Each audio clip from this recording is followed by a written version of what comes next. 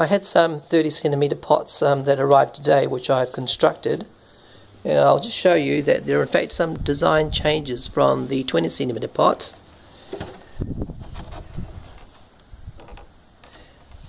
And now you can see that the holes are in fact larger than they are on the 20cm one, and more correctly, there is an absence of holes in the first couple of rows, and though in some cases more,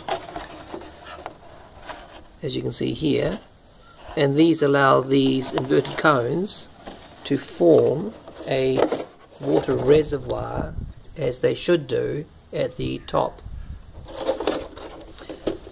As before, they have these 5 cups at the base, which the originals do not, which allows them to form a water reservoir as well.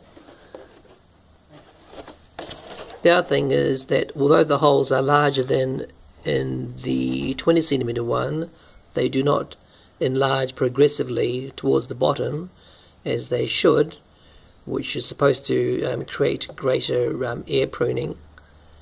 And we'll have to see whether or not this makes a difference in the final product, which is of course the plant. Thanks for watching.